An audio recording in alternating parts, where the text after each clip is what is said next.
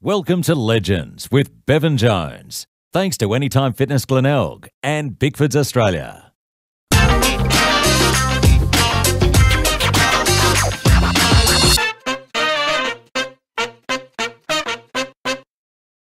Yes, g'day and welcome to another edition of Legends of Bevo, the show where we chat to past and present sports people, entertainment icons and those doing great things in the community. And boy oh boy, we have the great pleasure tonight of being here at the Port Adelaide 150th year gala event, and we're going to chat to some past legends of this great football club. Really looking forward to it. Let's see who we can find. Yes, well, we're joined by one of the stars from the 2004 Premiership, kicking a few goals, and just what can you believe that day, Tobes? You know, it's hard to believe now that going back 16 years ago is since the 2004 Premiership. Talk to us about actually the day itself and the celebrations afterwards. Well, the day was obviously an amazing build-up. You know, you're sort of locked away down in underneath the stands, and you're getting your pep talks and you're going through your last instructions on the day. Then the build-up, you start to hear the crowd, and and the intensity starts to build within your warm-up, and just getting out in the ground is, it's one of those things that's really hard to explain. It's something you really got to experience, and the fact that I can't really describe it would suggest that it was a pretty awesome experience. But the celebrations, that was second to none. So, I think it went for about 2 weeks after the grand final, but. It's something that you experience with your family, and you spend a bit of time with your family, and then same with the footy club. It brings a lot of people really close and really tight. And who were some of your closest mates, and do you still keep in touch with them these days as well? Yeah, absolutely. Chad and the Cornses, Brogs and Dom and Kari, obviously some of the closest mates. And yeah, we stay in touch quite often. Even Shawnee Burgoyne and Lady, Peter, Choppy, they're all, it's hard to sort of really single anyone out. We all have our little cliques, and we all hang out with each other at different times, but, looking back in hindsight, I'd say we're probably one of the tightest groups that, you would experience. And how do you see the Power going this year in 2020? Obviously, there's a lot of expectations and talk about them making the 8. Hinkley's come out and talked the tough talk the other week. How do you see the guys going? Yeah, well, I'm forever the optimist, so I'll always back us into the hilt, even with a young core group. You see Rosie and Butters, everyone talks about them. I would expect that they would step up again, and I like what Kenny says. He said it in sort of 13, 14, that we would come, and the boys did. They responded really well to that, so it puts them under the gun, but no, I think it's a great move. Well, obviously tonight's such a big celebration, the 150th gala event for the Power and the Magpies. Have an awesome night tonight. Thanks for your time, buddy. Thanks so much. You too. Thanks, mate. So we're joined by another one of the heroes from the 2004 Premiership side, Dean Brogan, one of the only men, or actually the only man, who's played in an NBL Premiership as well as a AFL Premiership. Brogues, great to have you on again. Thanks, mate. Yeah, it's good to be here. 150 years, I certainly won't be here for the 300th, so better make a night of it. And 2004 Premiership, obviously it's been a long time between drinks now. What a feeling that must have been when that final siren went. Yeah, look, it's only really now when you're with everybody now, you really think about it. But it's a significant time in all our lives and for the club, and it's good to celebrate it, especially on a massive night like this for the club.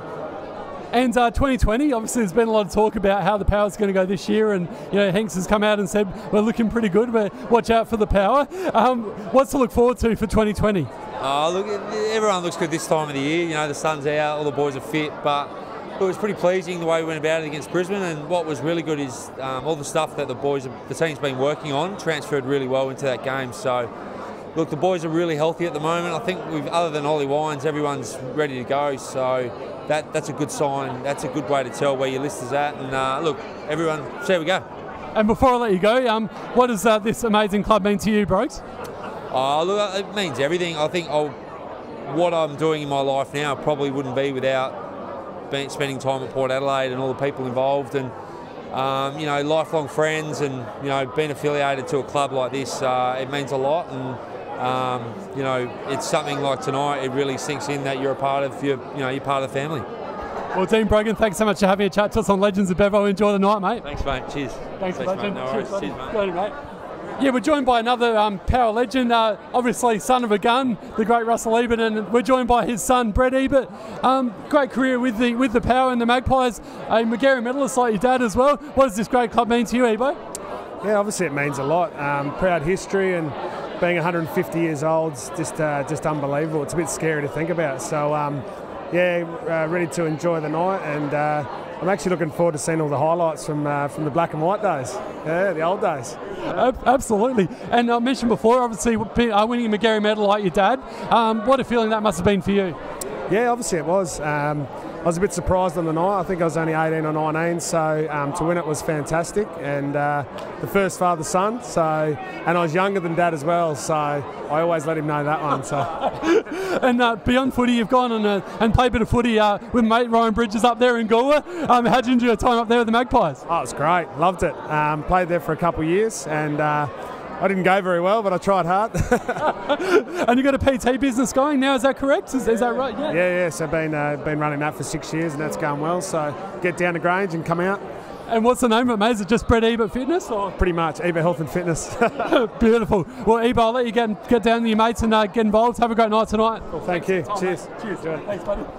So we're joined by one of the stars from the very first Port Adelaide Power side back in 1997. Mate, what was it like representing this great club in the AFL?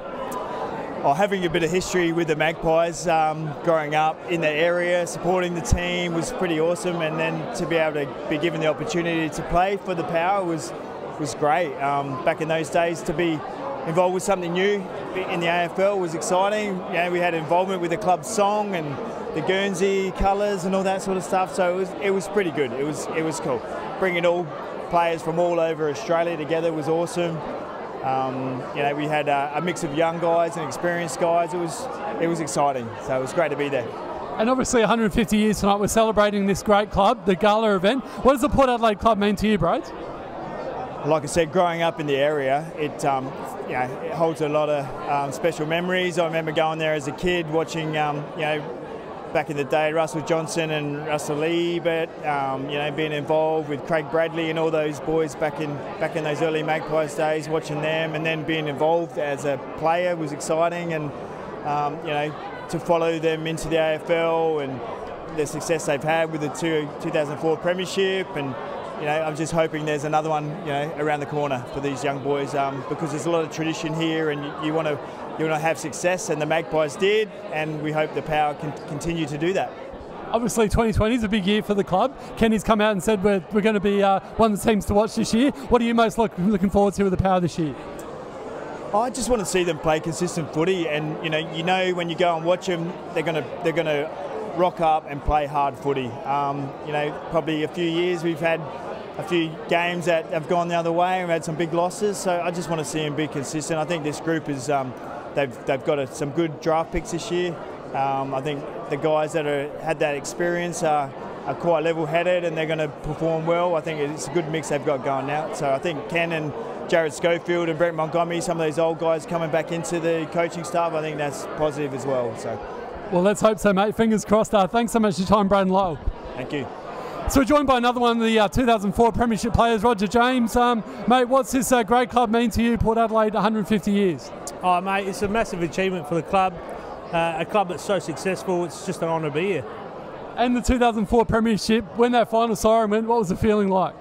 Oh, massive relief. To achieve a childhood dream, obviously, in playing AFL Grand Final, it's the biggest thing you can do, and massive, massive relief. And you still keep in touch with some of the boys from the 2004 Premiership as well?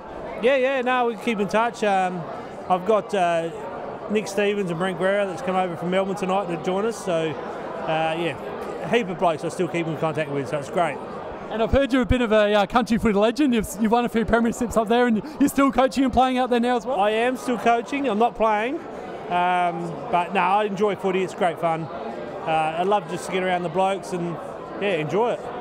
Well, Roger James, thanks so much for your time, mate, and have a great night. No worries, thank you. Thanks, buddy.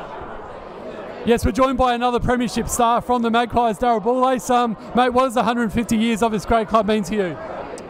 Oh, look, I feel very fortunate to, had the privilege to play here for 14 years, and I made a lot of friends here.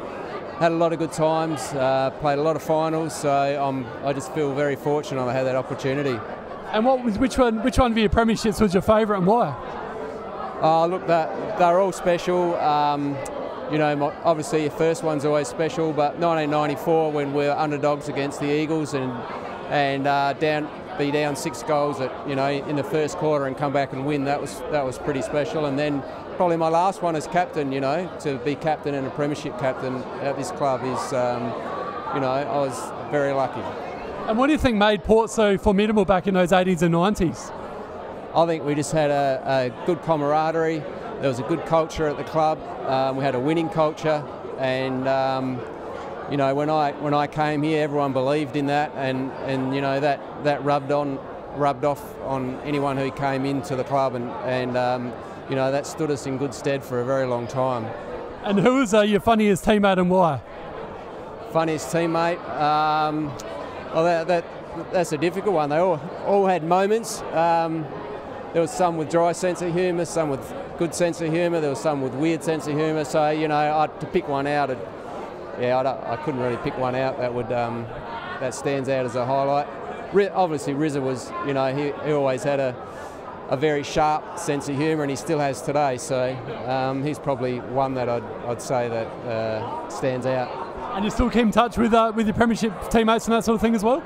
Yes, certainly. We, as a group, keep in touch with a group of about 8 or 10 of them, and we catch up at functions like this, or at the footy, or go to the Power, or so there's a few opportunities each year that we all catch up. We're all busy with family, but 2 or 3 times a year we catch up, and it's great fun. Oh, that's wonderful. Darryl, thanks so much for your time today, mate. Enjoy tonight. Okay, thank you very much. Thanks a lot, buddy. Cheers. Cheers, mate. Yes, so we're joined by another 2004 star. Unfortunately, didn't get to play in the premiership, but was such a big part of it, of course, as the skipper during the year, and unfortunately went down with that knee injury, but we still love him. He's a club legend. He's gone on to coach the club and then had a bit of a stint there at the Gold Coast Suns. Matty Primus, great to have you on Legends with Bevo. Great to be here, mate. Terrific night.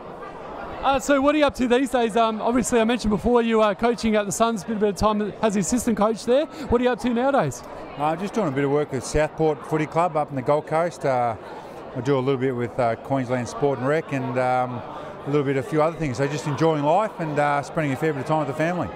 And you still keep in touch with quite a few of your teammates as well these days? Yeah, I do. Yeah, we keep in touch. The AFL circle certainly helped when I was in that. You see a few guys, but there's a few guys I keep in touch with regularly, and tonight will be a great night to catch up with a few I haven't seen for a while.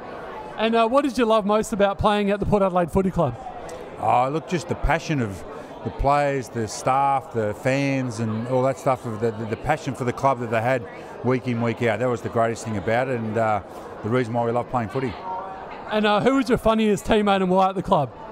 Byron Pickett, because he was just a cruisy individual. Was able to pick his moments when he needed to make the group have a real good laugh. He was a ripper. I'm looking forward to catch up with him tonight. Well, Matty Primus, thanks so much for joining us on Legends of Bevo tonight, and have a great night, mate. You too, mate. Thanks, mate. Thank you so much, buddy. Really appreciate it. No worries.